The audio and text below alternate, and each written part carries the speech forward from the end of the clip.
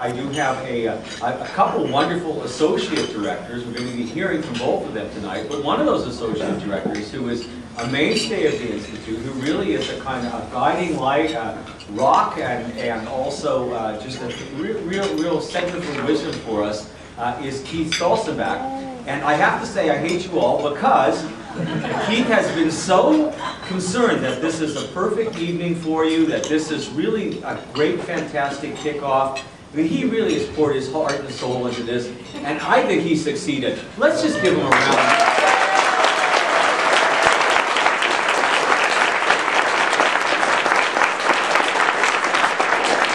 And now I want to get him back, so they're helping me out, but you should be very proud, Keith. This is fantastic.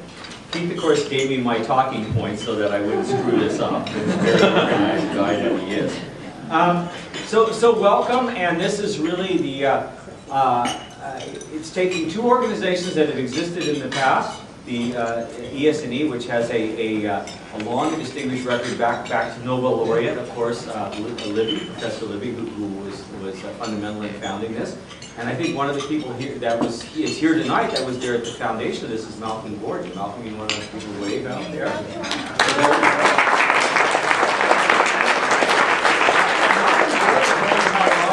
UCLA, I think there's a picture like Dorian Gray someplace in the house. It's just amazing. But Malcolm also, by the way, was one of the founders and the chair of the committee that wrote the founding document to found the IOES program. So I mean, we really owe Malcolm an awful lot here. Really important, and it's just a pleasure to see you here tonight, Malcolm. And I also want to say to you, out there, ES&E graduates, alumni, the current graduate students, the supporters, that we will be a good home for the ES&E program, and that we have a lot of faculty, we have a lot of members of the IOES who are delighted by this, who are excited, who just, you know, this is so important to us.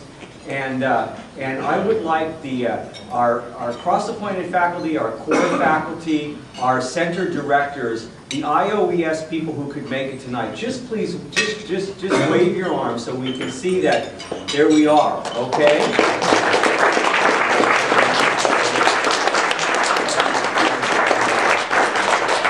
So folks, you don't have to depend on me. ES&E program is in good hands with my colleagues. I can tell you they are just quality people, and I am very, very proud to be the director of the Institute with such people in it. I also then I want to say that there is a dean here who was Dean Emeritus, who was very, very important in preserving and keeping the ES&E program going and alive, and that's Dina Fifi. Dina Fifi, could you just...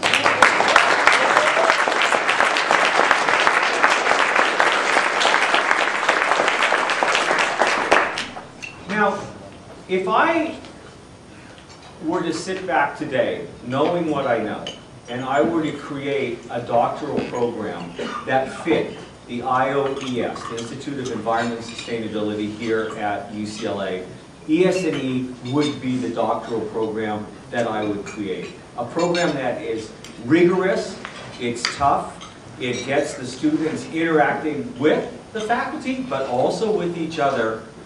And most importantly, it gives them then practical experience working in the outside world, taking what we can train them here at UCLA from the theoretical, the laboratory, the field basis as academics, but then applying that in real world situations. And having a multidisciplinary program where the students are interacting not just all with engineers, but with economists, with biologists, with social scientists. That's the way we're going to solve the world's problems in the future, and the ES&E program does it. And what amazes me is that Libby and people like Malcolm, way back in the dawn of this program, they thought of something that today would be novel, today would be exciting, today would be transformational, and yet it's a program that's existed since about 1970, which is incredible. The IOES was created on the campus to do a similar thing for our research, for outreach from UCLA, and for undergraduate education and graduate education. Our undergraduate program draws, we have a Bachelor of Science, Environmental Science, draws very heavily from the experience that you all gleaned with the ES&E program. And it turns out students who are well trained in the sciences, I'll have to then extend into economics and business and management with wonderful faculty from all those fields that are in the IOES. And then they have to do practical applied research for a client firm or government agency. If I were to design then, looking at the IOES, multidisciplinary, focused on results, focused on the real world, focused on extending UCLA to on-the-ground participation with firms, with government agencies, with NGOs, I would have designed the ES&E program. And I just feel, and as I saw everyone coming in today and look at you all today, I feel that we are tremendously gifted that this program has come to us. It has come to us not just as a program, it's come to us as people. It's come to us as students, it's come to us as alumni, it's come to us as experience in this. This is a kind of a dream thing. You know, I have to pinch myself, right? Here we are, a fairly young institute, and yet we have an unbelievably distinguished graduate alumni now. And that is wonderful. All I can say about that then is we will do our best to honor you. We will do, our present students, our alumni, and all of our supporters. We will do our best not just to maintain this ES&E doctorate, but to grow it and to see it thrive. You've put your faith in us, and I want to thank you. Many of you got together and have been pounding on the university's doors for this to happen. And it did happen. And your voices were heard. I can tell you, having talked to the top levels of Murphy Hall, our administration, not only were your voices heard, but you absolutely impressed our administration. They were so impressed by what you've all achieved in your careers. They were so impressed by your dedication to UCLA and your program. And frankly, they are trying to take a page from that book and extend it to other programs on campus because ES&E has been exceptional. So I thank you for that, and I pledge that we will work our very best to support the faith that you have put in us. And I know we will achieve it. Now, we are going to achieve it as a partnership, though. As you know, Jerry Brown isn't writing checks to us right now, right? Okay? However, the Institute has, over the last few years, grown and thrived. We are very entrepreneurial. We're very outward-looking. We have great friends to work with and help us with placing our students in internship, to help us with the support we need. So I can make the promise that ES&E is going to thrive and grow, not just because of us in the IOES, but really I can make that promise with some solid belief and assurance, because I know all of you are going to be our partners in this. And together, we are going to have something that you can be proud of, and that we will see flourish and grow and really provide the leadership that's needed in the 21st century in environment sustainability. Thank you all for coming tonight.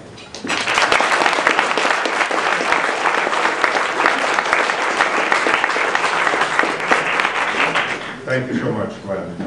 Our next speaker is no stranger to many of you.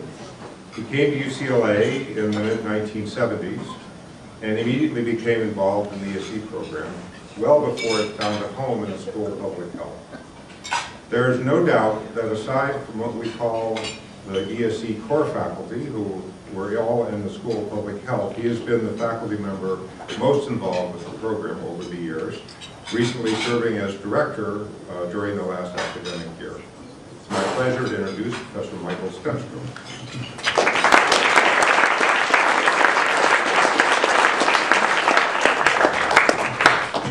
Well, thank you very much. The first thing I would like to say is I'm really having a good time tonight. And I hope all of you are too, because it is so wonderful to see so many familiar faces and to see what this little bit of education that UCLA provided to you was able to do for you in your careers, because it seems to me like everybody's turned out pretty well. So I'm very happy about that. So I came here in 1977 and I taught my first class, which was 184D back then. I'm sure none of you remember any numbers. But I had 6 ES&E students in that class, and none of them are here tonight, but that was Pam Painter, me, Jeff Daniels, Kathy Fitzgerald, Paul Smokler, Suzanne Finney, and Francis Palmer. And they've all gone on to what I think is distinguished careers. And I learned, much to my trouble, that some of my students are now grandparents. And so it's a little hard for, I mean, I'm a parent, I have a 6-year-old daughter. And she keeps me young, at least I hope she does. But to learn that my former students are now grandparents is, well, it's just another tribute to their success. So I would like to applaud the ES&E students over the years, because they've been a lot of fun in my classes, and I've had more of them and lesser of them at different times, but it's always been a lot of fun. And so I also had, as long as we're talking about very senior, we don't say old anymore, we say senior. Senior graduates, I can talk about Gene Leon. And he was the very first ES&E graduate. I've lost track with him. I did invite him to the meeting tonight, but I didn't get a reply. But he was the director of the Association of Bay Area Governments in San Francisco, or the East Bay. And he had a long and distinguished career there that was marked with environmental progress and lots of good things from a government agency. And so he is an example for me of how this education that we've been providing can work to the benefit of everybody. And he was instrumental in bringing stormwater controls to the Bay Area and trying to create a consensus between those that have to pay the bills and those that want to improve environmental quality and the various groups that are involved. So I'm really happy with the success of ES&E students. And I frequently tell this story about attending some meetings at the regional board where we were discussing something to do with a permit and what the permit should be and so forth. And I'm always amazed to see that there was an ES&E graduate who was employed by the permittee. There was an ES&E graduate employed by the regulatory agency. And there was an ES&E graduate employed by the NGO that was getting involved with the permit negotiations. So it was like a class reunion. These students trying to solve a problem. And that's one of the things I began to realize after I came to California. When I came to California, I came from South Carolina, where things are quite different. Strom Thurmond was a senator from South Carolina when I left South Carolina, in a very different place than California. But one thing I learned in California is that in these environmental problems we're trying to solve, that the technology is never the limiting step. It's always some issue with people or institutional barriers or society or something. And that we engineers, we dyed-in-the-wool engineers, weren't well equipped to solve that problem. And I wasn't going to solve that problem in civil engineering because we're civil engineering. But it was a good opportunity for us to create the discipline of environmental science and engineering, which included policy. And when we moved to public health from the physical sciences division, we wrote a white paper. Malcolm Gordon, who's the only person I think in this room that is senior to me with respect to ES&E. Maybe there's somebody else. Bart Sokolow is senior to me. Where's Bart? Where are you? We don't say old anymore, we say senior. I want to say something about the graduates in a minute. But we wrote this white paper, and we decided that of the 3.5 positions that were going to be created in the School of Public Health for ES&E, that one of them should address these policy issues. And I believe that has continued and grows in importance, and we're hoping to continue that. And I think the move to the IOES will help us in that regard. Many of you out there have asked me questions tonight about what this move really means, and is it really good, and so forth and so on. And let me say that moving to the IOES, I think, is the very best thing that's happened to ES&E in the last 15 or so years. And it's also the very best thing that's happened to the IOES as well. So I think it is a mutually beneficial sort of thing for all of us.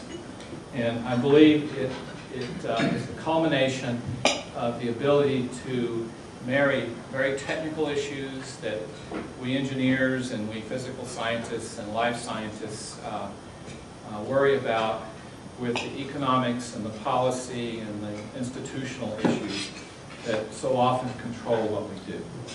So I believe it is exactly where we want to be, and I'm very happy for it. And I think this evening marks that really the beginning of this new transition. By the way, it's also our 40th anniversary. We didn't think about it.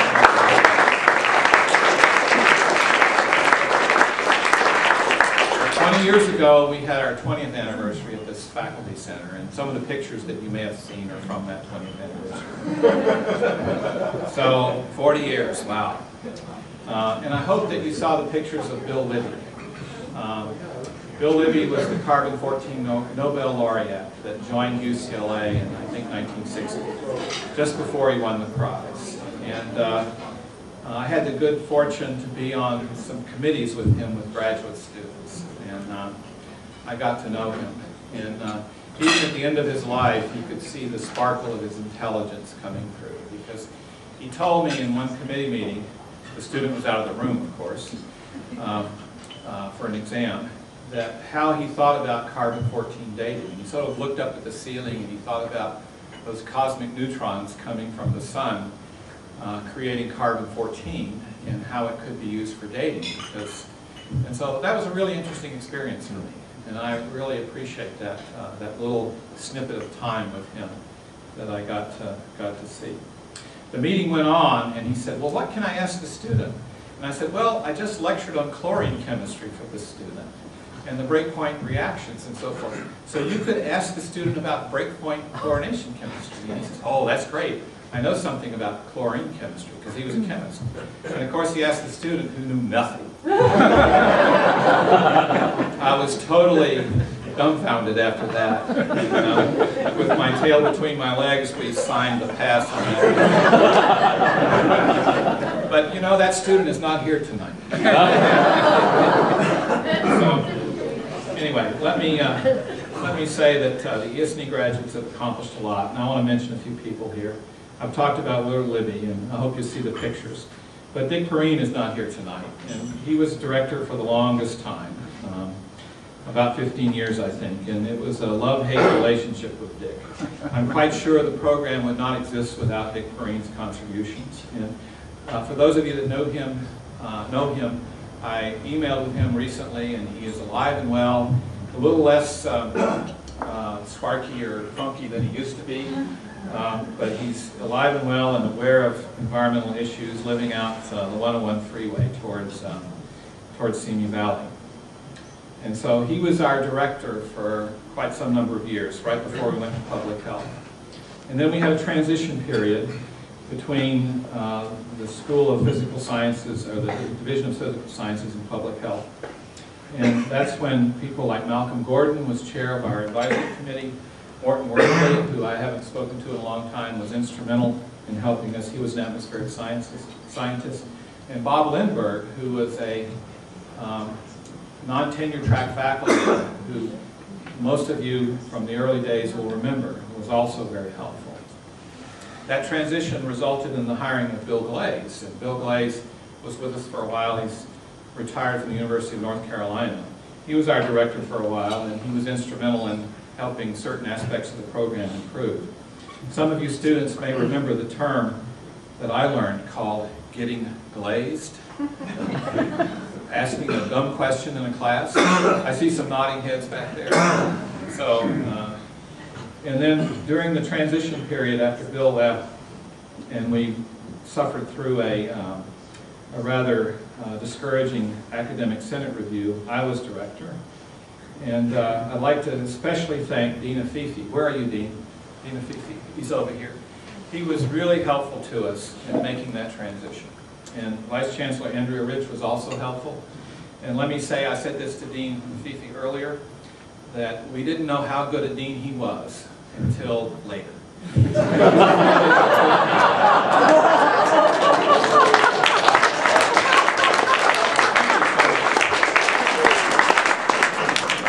And so then we hired Arthur Weiner, who's in the audience, and I think all of you know of Arthur Weiner's tenure as director, and we have pictures of the Friars Club party where we honored him.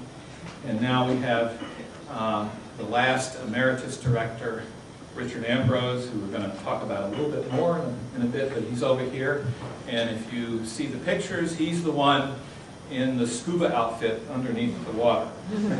So, and I've been happy to direct the program for the last year.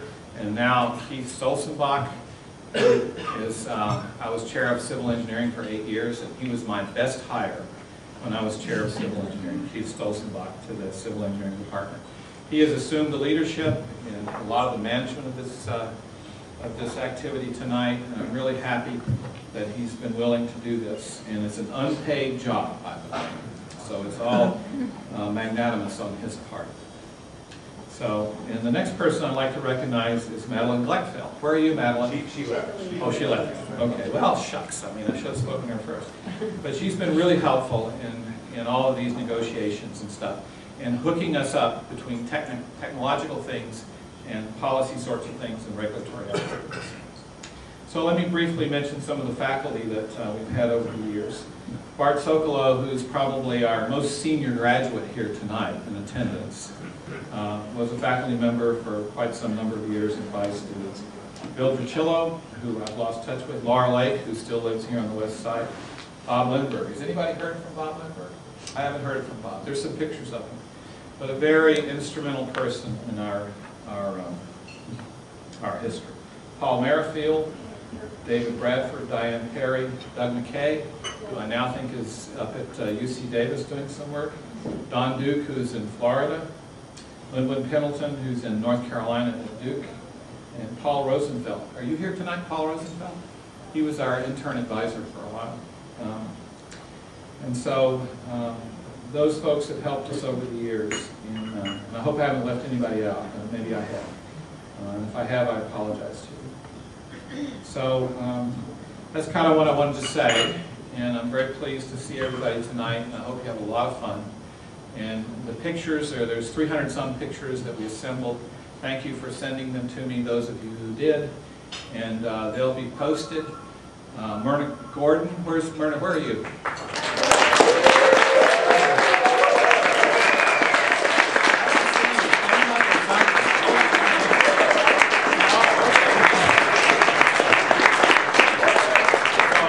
Myrna Gordon has been the lifeblood of the program for a long, long time now.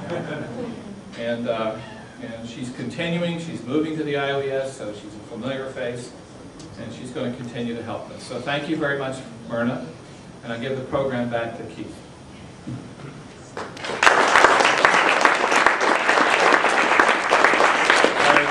It's the time in the program where we want to pay a tribute to Rich Ambrose's years as service as the ESD director. And we thought the best way to do that, and I know as a faculty member this would be the way I would like to have it done for me, would be to have his students come and talk to you rather than to hear more from faculty.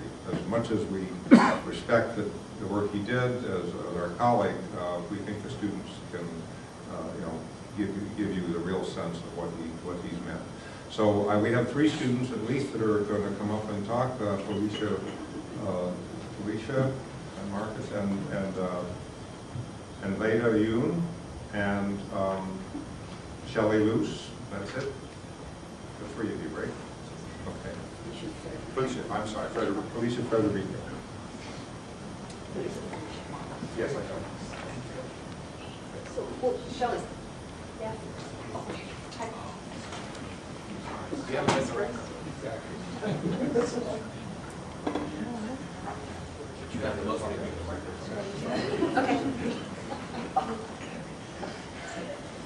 Hello, everybody. I'm Shelley Luce, and I graduated in 2003, I think.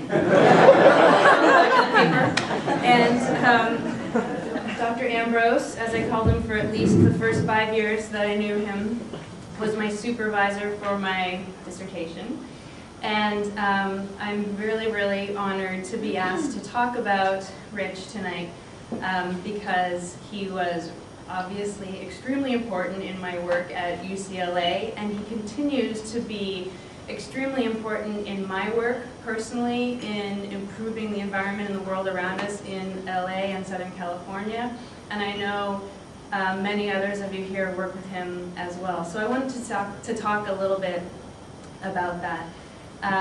Beginning with my beginning at UCLA. I was not recruited by Rich Ambrose. I was kind of recruited by Dr. Weiner and Dr. Suffet, and the first time I met Rich Ambrose, I thought, not very friendly. Honestly,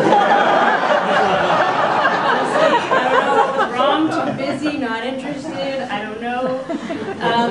But obviously, I wouldn't say that today, but at the time, it was just, had a lot of students, I think. And now I realize how many students that you've actually, that you've supervised over the years. So now I know Rich as an incredibly supportive teacher and mentor and colleague and friend, and I know that so many of you do as well. Right now, I think Rich is serving on about 3 technical advisory committees that I'm involved with. That's just today. A couple ended probably recently, and a few more are going to start very soon. So if you're involved with a TAC, a SAP, a SAC, a SAT, or anything else that sounds like that, has the word science advisory or technical advisory in it, and it's related to the marine environment or the coastal environment in any way, Rich Ambrose is probably involved. The ones that I know of recently include the songs mitigation, the Malibu Lagoon design, the Legacy Park design, which was really innovative and groundbreaking, the Biono Wetland Science Advisory Committee, the Marine Life Protection Act Science Advisory Team.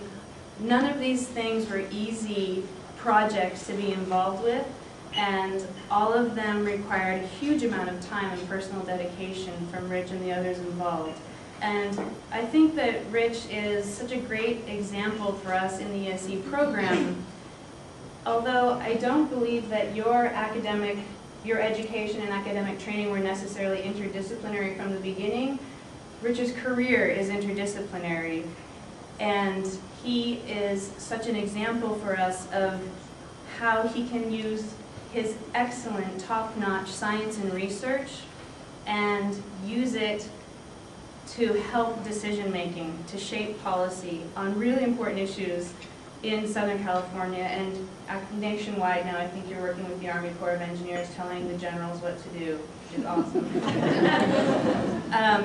And for me personally, it's really helped me so much and in so many ways to have Rich on my team. Not that he was on my team personally, but that we were on the side of good science and that we were going to see various processes through with good science, regardless of who attacked our work or our motivations or morals or whatever people come up with. And many of you have been through these kinds of things where you're saying something that a bunch of people, maybe powerful people, don't like, so they're going to try to tear you to pieces or your work.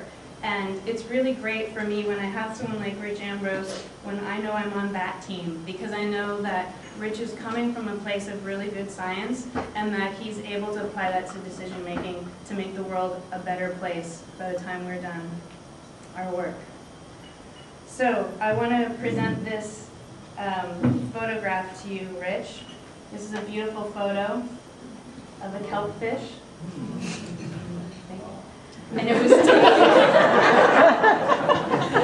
it was actually, this photo was taken off the coast of Anacapa Island, where I know you have spent a great deal of time doing underwater research. The reference to Rich in a wetsuit and underwater has something to do with the week or two every year that you dedicate to this place, as well as a lot of your other research. So will you please come up and accept this photo? Thank you.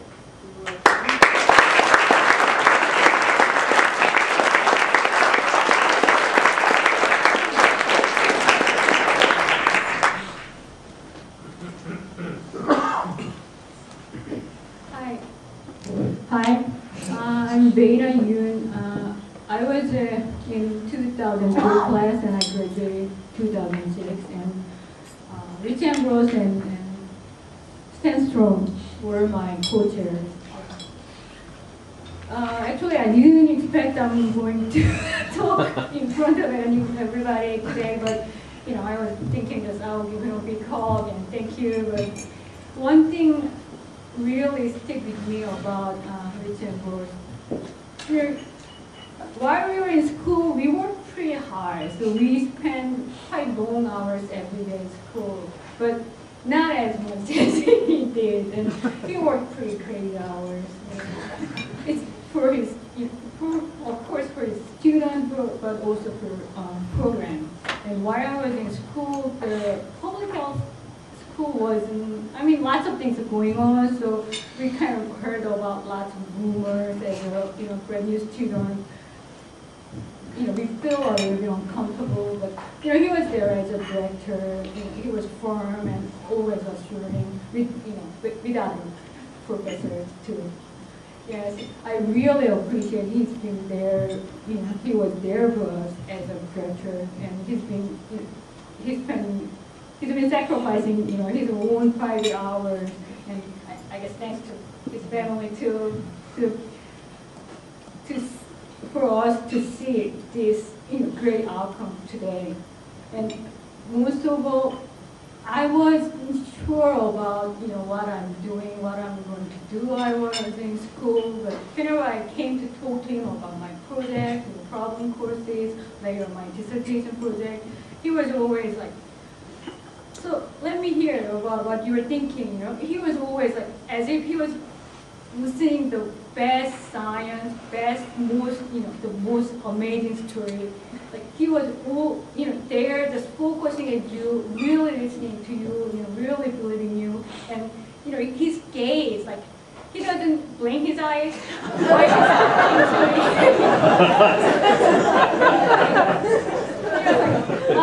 He's really assuring you that you can do it, you can really do this. So I really appreciate it, and I really appreciate you really believing me, and I really thank you.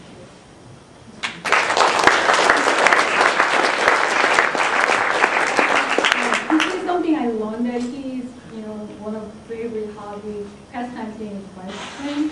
So it's something I relate to. So it's from all of us.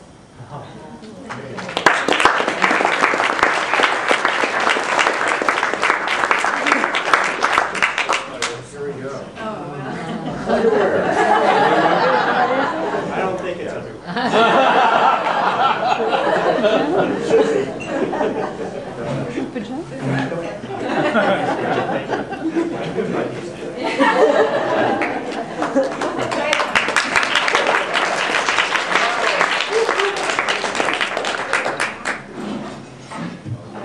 Hi everybody, I'm Felicia Federico, and I graduated in 2009, and Rich Ambrose was my advisor for my dissertation. And when Shelley and Beta were just talking, I realized what I wanted to say here about the first time that I met Rich. I had come to some IOES event here, as a matter of fact, and we met. I approached him because I knew he was the ESE director, and I was thinking of joining the ESE program or applying, and we talked outside, I think, on the patio here. It's the first time I met you. And I had done engineering as my undergraduate. I had worked for a long time in various industries, and I really wanted to go back to school and really understand the policy and the science behind the environmental regulations. And so I approached Rich, and it was just as Beta said. He's 100% of his attention was on me, and that was really unusual, because I'm used to, a lot of times you approach a professor, especially when you're not even at the school yet, and you can see they're talking to you, but in the meantime, they're like checking out the crowd to see who else they might want to talk to. They're more interesting, and you're kind of feeling, a little awkward, and but not Rich. It's 100%. What do you want? And he talked to me for a long time, and afterwards, I was like, yes, this is the program for me. This is perfect. And so then throughout my whole time in the ESE program, he was like that. I mean, he was the busiest person I knew, and yet he still was able to find time to respond to me, to meet with me, and to review my drafts, and to really provide me just wonderful guidance. And so I want to thank you, Rich, for all of that. And we have one more item that's related to biking for you, and it's a gift certificate. and I'm just going to read out the inscription on it. You'll get it by email, so I had to create a sort of a fake copy of it. So it's a gift card from Competitive Cyclist, and the message says, it's from the ESC alumni, and it says, the ESC alumni thank you deeply for all of your guidance, wisdom, and kindness, and for the personal sacrifices you made during your tenure as director. We hope this small token of our appreciation helps you to better enjoy the free time that you now hopefully have more of.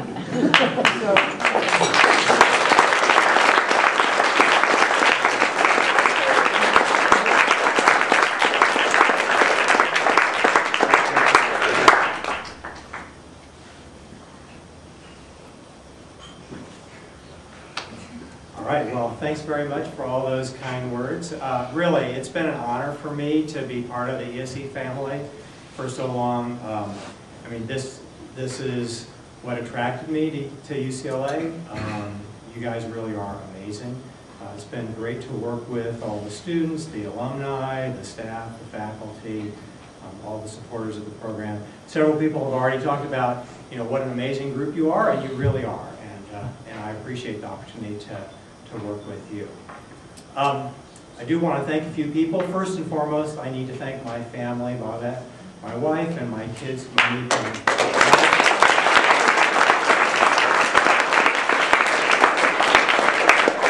for all their support and for putting up with all the hours I was spending at UCLA while my kids were growing up.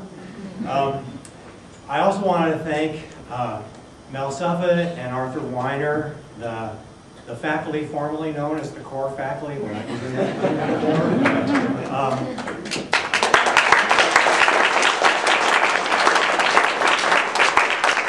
We were all hired about 20 years ago, and actually Mike told a bit of the story behind that.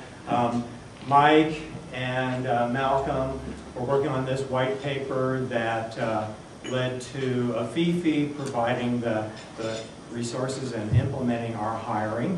We really appreciate all the support Afifi has given us over the years. It has really been remarkable and well put about how much more we appreciate it now. When I first came to UCLA, the interesting thing is Mel, and he remembers this, I know, one of the first things he said to me is, "Now we're married." Those of you who know Mel can appreciate what I thought about it. But it's true. He must be a bigamist. Exactly. He's non-discriminatory about this. But, you know, it's true. Here we are 20 years later. And so really, I think of this is like a 20th anniversary party.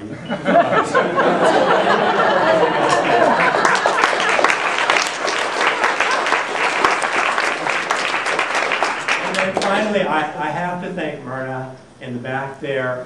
We've already talked about this.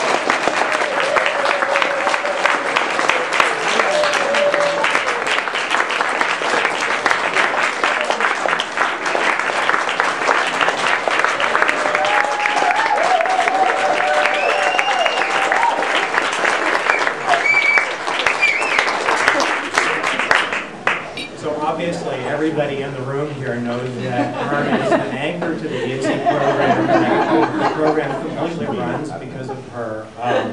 You know, she's served under, I would say, at least 5 directors now, which is pretty remarkable. And certainly, I couldn't have done my job without her.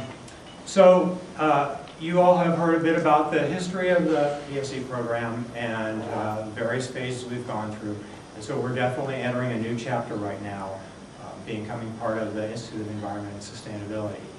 And you also have heard, but I totally agree, this is just a perfect home for ESC.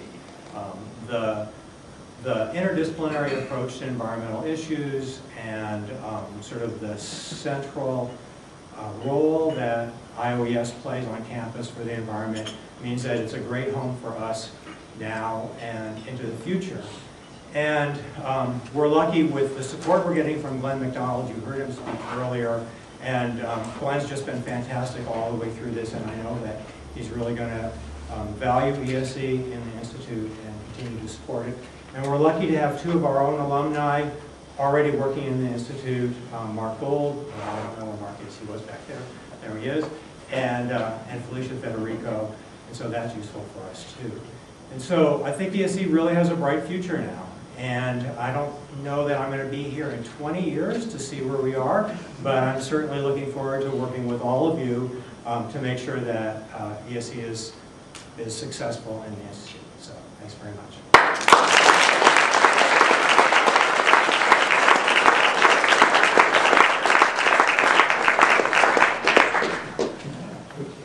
Okay, our final speaker perfectly represents this new union between the ESE and the IOES. He's an ESE alum, and earlier this year, after a long career as a leader of Field Bay, he joined the IOES as Associate Director and as an adjunct professor, working both on development and on fostering the IOES Coastal Center. Most of you know that I'm talking about Professor Dr. Mark Gold.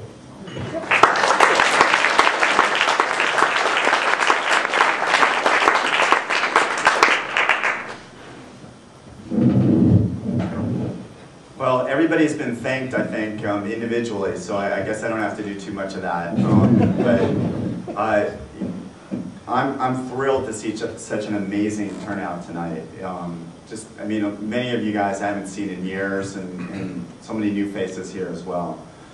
For all of us, the ESE Doctorate program has changed our lives in so many ways.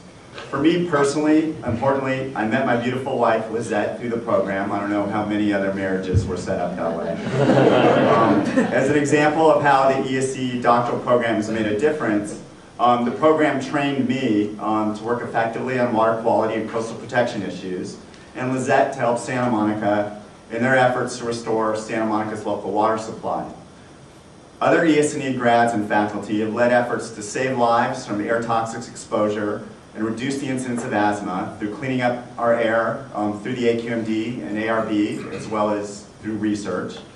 And they've helped restore local wetlands, created the first network of marine protected areas in the nation, led California's efforts to reduce stormwater pollution, protect tens of thousands of acres of wetlands and other waters of the United States, clean up water supplies across the nation, teach thousands of students to become effective environmental professionals, and people who have greened dozens of industries and even more individual projects. So everybody, you should give yourself a hand because we've made a hell of a lot of difference over the last 40 years.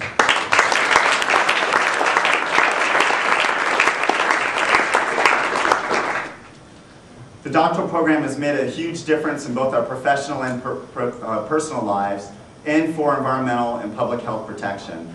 And finally, the ESE program has a home that we can all be proud of and that we can all support. So thank you for celebrating that here tonight.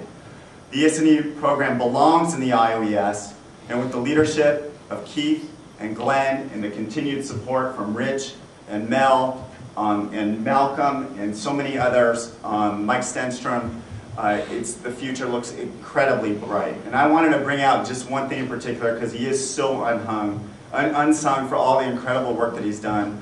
Keith Stolzenbach, no way this move happens without the work that he's done. Thank you so much.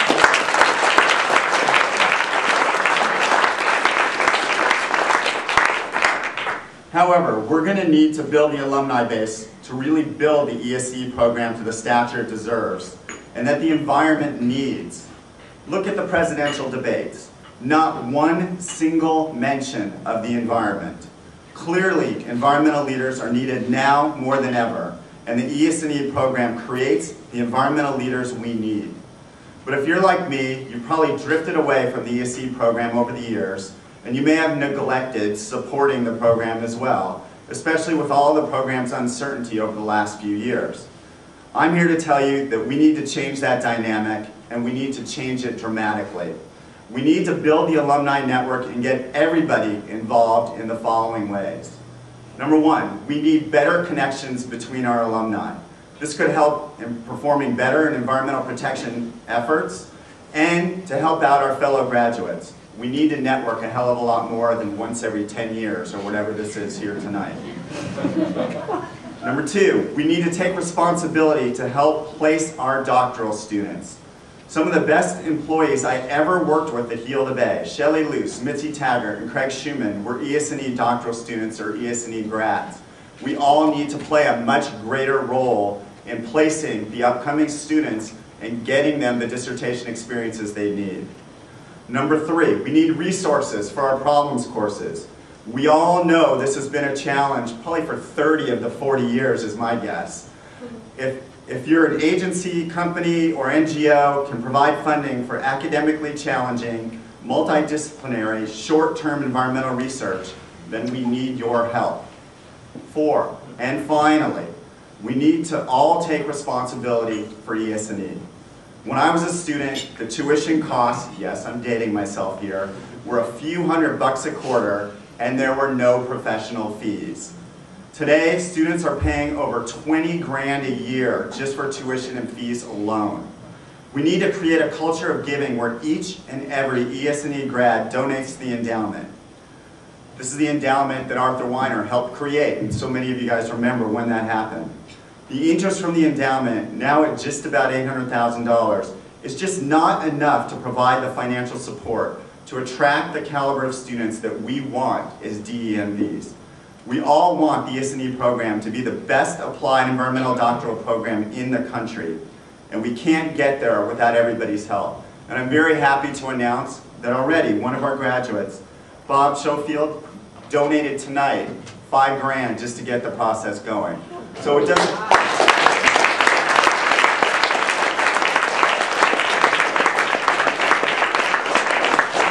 So the good news is we're in the right place, in a place that we can all call home and feel great about. And obviously from the turnout tonight, a lot of people really want to get the networking back and going.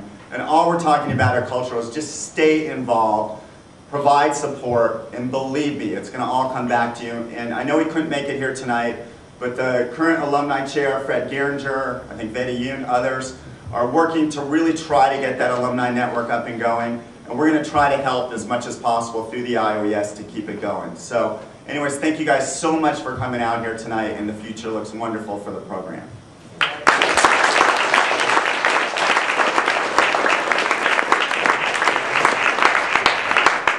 Thank you, Mark. We're almost done, but we have one more order of business, and that is to draw the business card to determine the winner of 5 data sticks. 5 winners.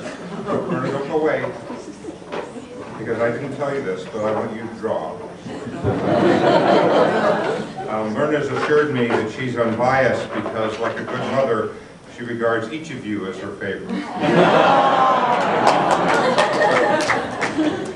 At 10 cents an hour, these are worth thousands. I did.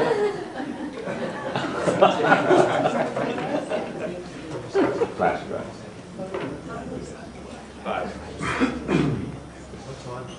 Let go.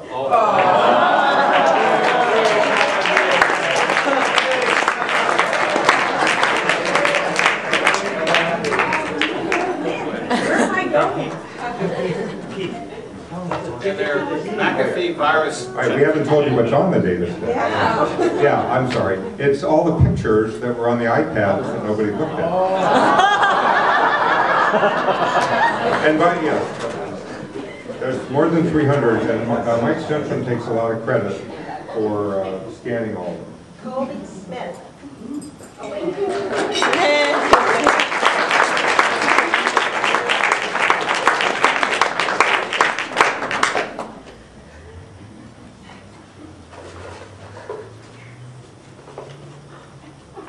Don't look, don't look. Susan Gibbon.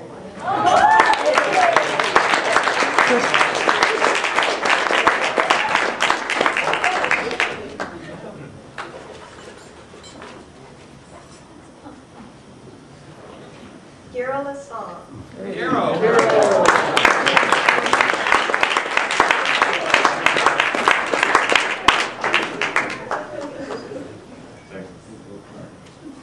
Last one.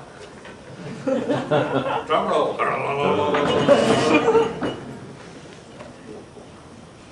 Christopher Gavin.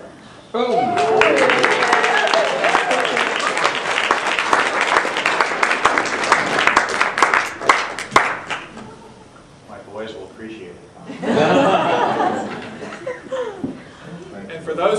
didn't win, they'll be on the internet. Sure. I just wanted to, there's one other thing we didn't do, and that is mention the person who came the furthest to be here tonight. That's Tim Downs, who came all the way from Massachusetts.